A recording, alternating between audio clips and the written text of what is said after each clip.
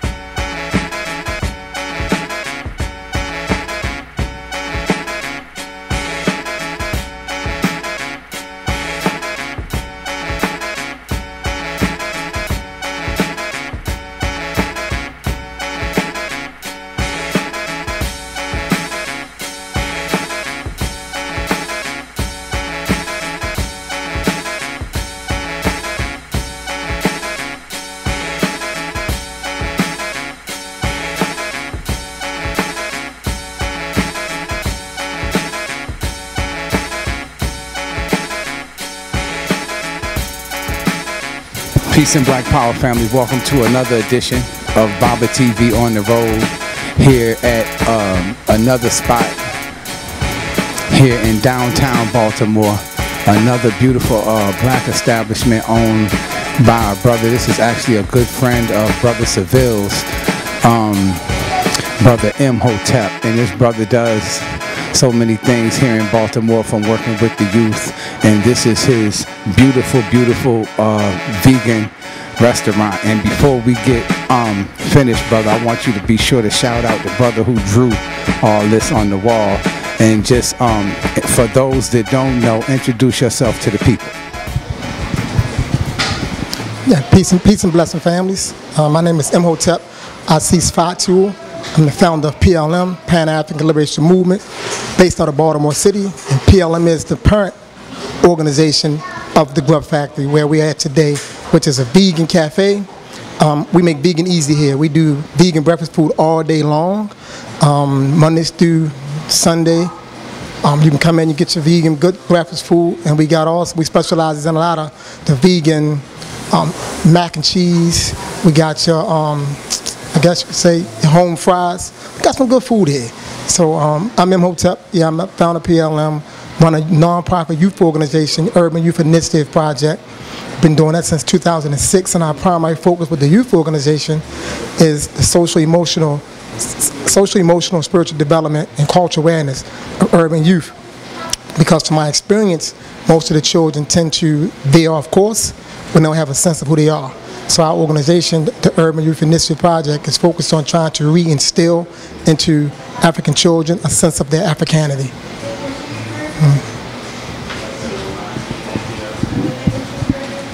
Beautiful, brother. Talk a little bit about, because I know one of your students who used to be in D.C., but he's now lives here in Baltimore, brother Shabazz. Talk about what you're doing with brother, just the youth in general. Well, one of the things, my primary focus is cultural awareness. Cultural awareness from a historical perspective. I'm of the opinion that most of the issues that we suffer from as a people is deeply rooted in a confusion. And I believe that confusion stems from us not knowing who we are. And I believe that you can begin to instill a sense of self-knowledge, cultural awareness. You can bring forth clarity. And clarity allows people to know who they are.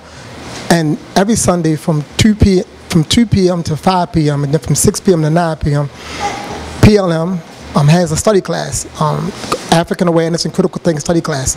I'm the facilitator of the second portion of that study class from 6 p.m. And currently we're studying the book, The Island of Means, written by Dr. Wade Nobles. And I use the study class as a means to engage young people, to help them come into a knowledge of who they are, to engage young people in a way they can have dialogue and discussion about the pertinent issues that impact us as a people. I like to talk to them about how they see themselves and what their role is as a young person going forward as we as a people move forward in our development. And that's principally what I tend to do with the young people, is prepare them for a leadership role, prepare them for a type of independence that allows them to be connected to a larger body, but not an independence that dichotomizes them from a larger community, to give them an understanding that they are responsible for and accountable to a larger community. And that comes by way of their knowledge in terms of cultural awareness, historical clarity. And it looks as though you emphasize on Kemet. Why Kemet, brother? We highlighted Kemet in here because of for one, African people are very symbolic people. Imagery matters to us. So our thinking was, if we could create an environment that depicted the deities that would have the impact on our people as they came in and began to socialize in the space. So Kemet stood out because of its spiritual significance and its classical achievements. So we wanted to hold that and highlight that. But overall, the ambiance is an African ambiance. But we highlighted Kemet because of those specific deities and the principles behind the deities to tap into the symbology of the African mind. That was the thinking.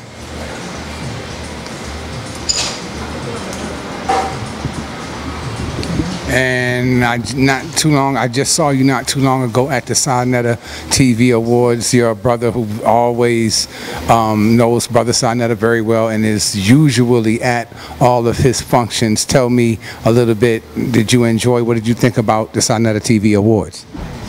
Yes, I enjoyed the awards.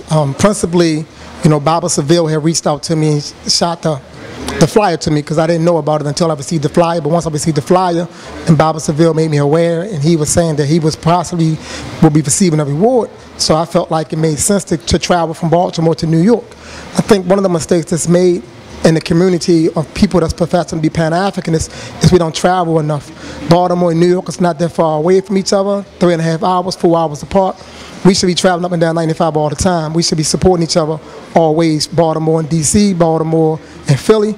So me going there was just in the spirit of trying to manifest what our ancient ancestors laid down when they said Pan-Africanism. They spoke in terms of the collectivity of us and the unity of that collectivity. So the Sonetta TV Awards was significant because it was a milestone in the movement. And so whenever we are making milestones as we move forward, I feel there's a duty that we should be of support in some capacity. We should always be willing to support us, to aid us, to help us, so that we may be better at doing the things that we are doing. All right, Brother Imhotep, give the family a little bit more of your background. It's a great question, because oftentimes in the movement we don't really get to hear people's background. But I think it's very important that we talk about our background, because transparency is important, and we should always be able to tell the people who we are, where we came from, and how we arrived at where we are at.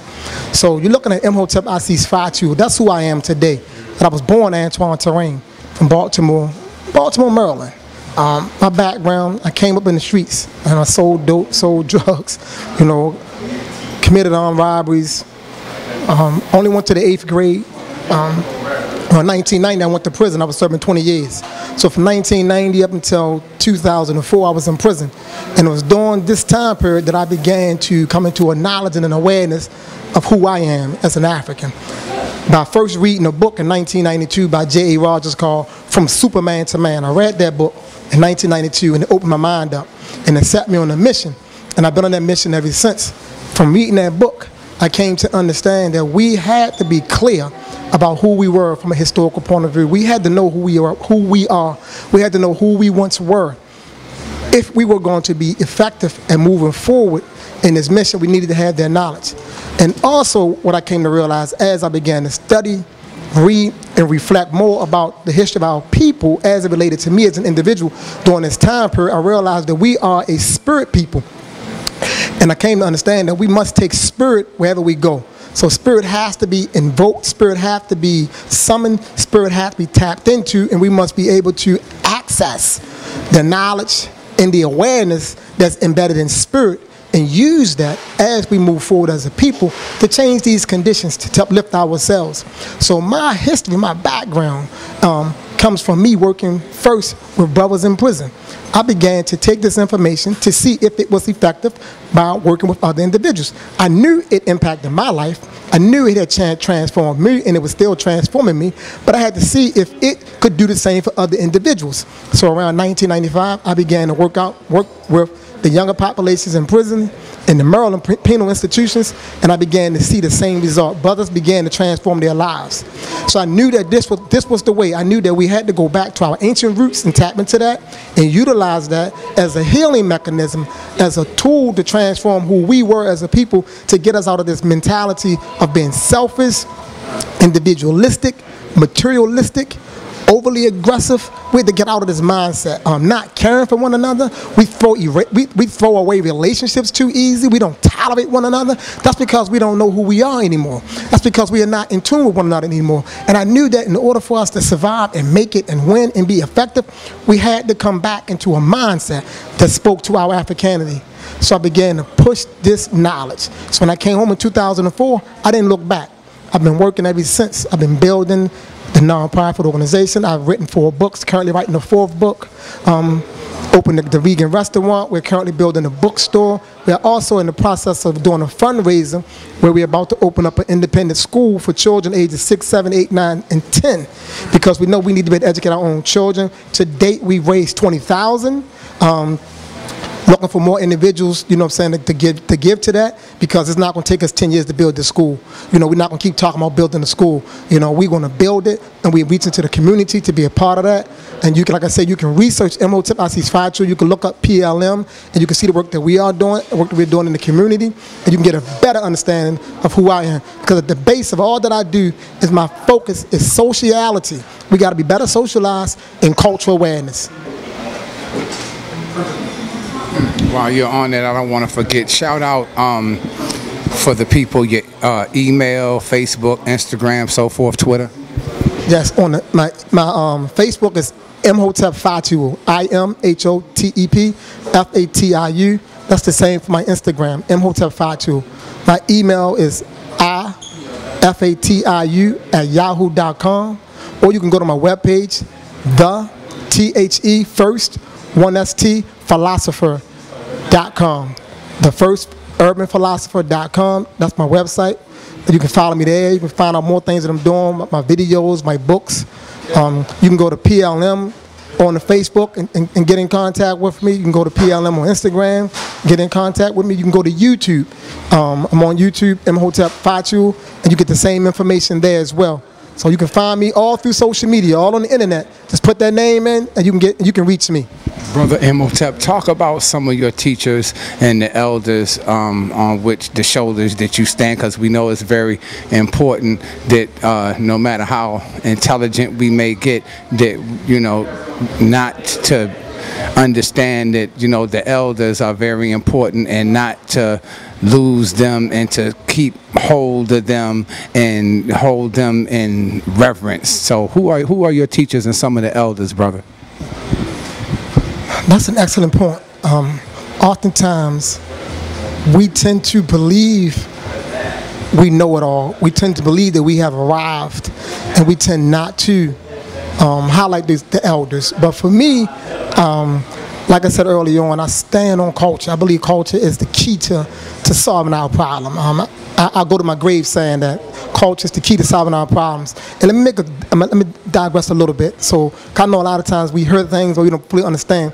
So when I say culture, I'm talking about the totality of our way as a people. That's inclusive of our spirituality, our economics, our governance, our social interactions. That's inclusive of our military, our defense, child rearing. It's inclusive of all of that. So when I talk about culture, I'm talking about a way of life that's indigenous to us as a people.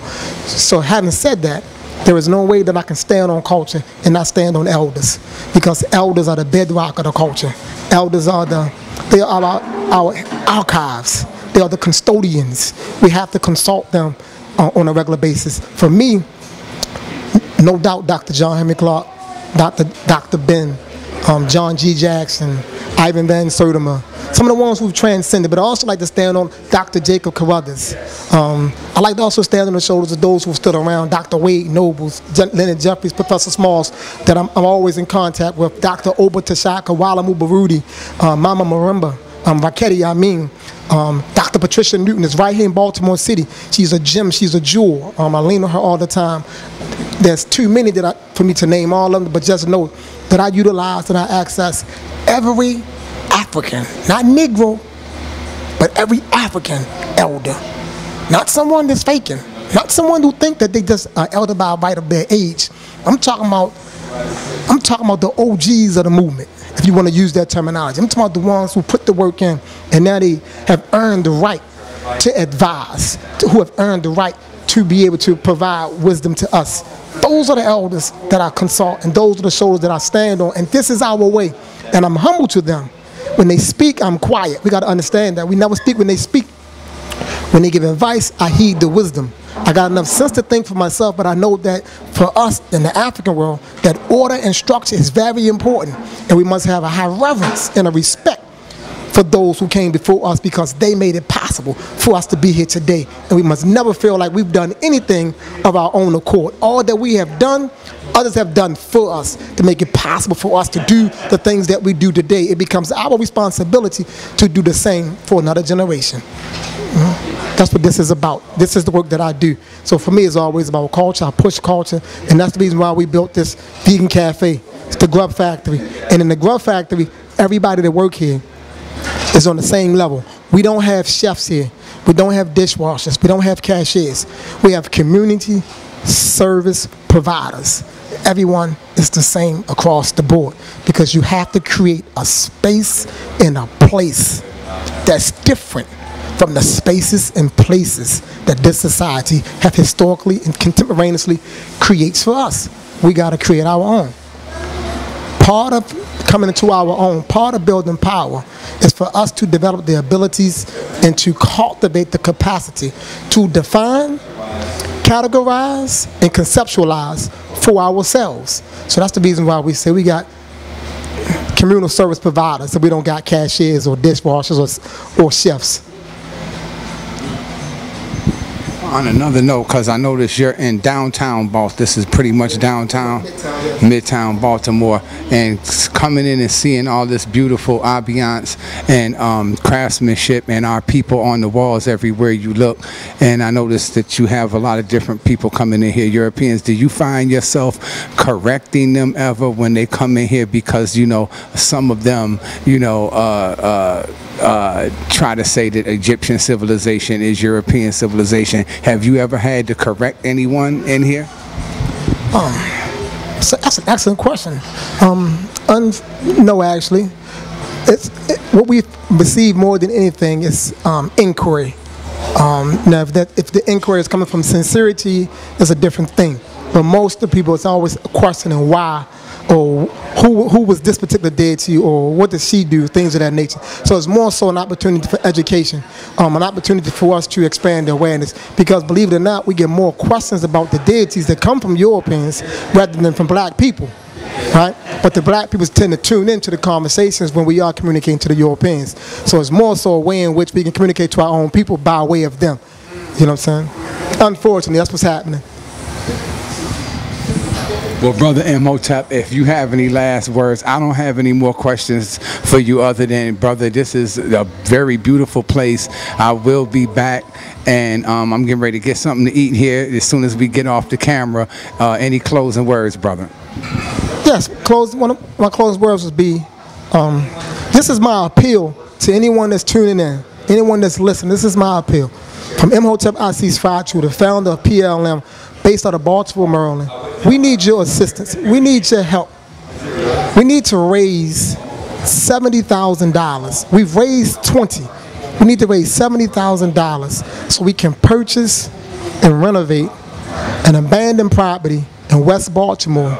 And with that property, we acquire 2 vacant lots that sits beside it, which we are going to transform into an independent school to educate our children.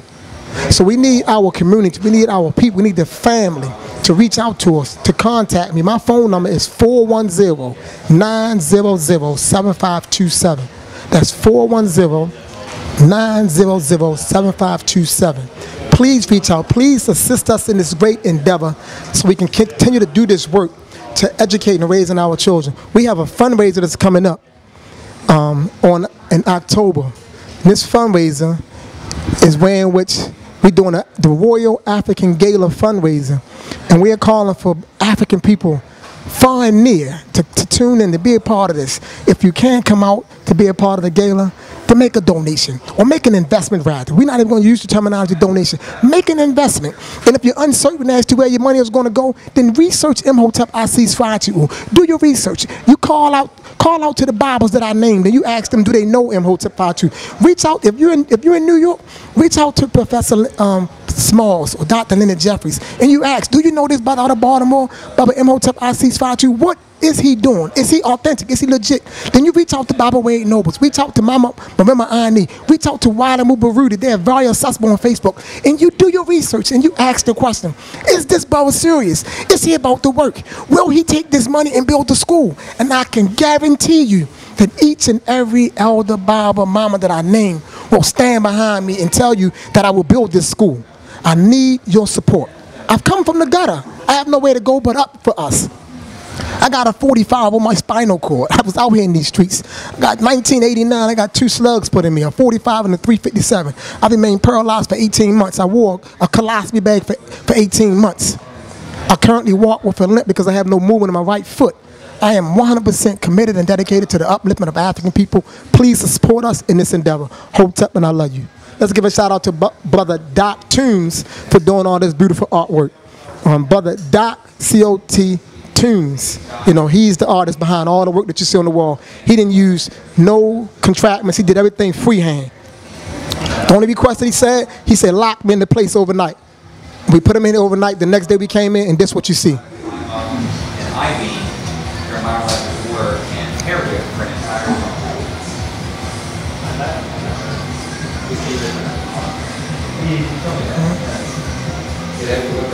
My eye.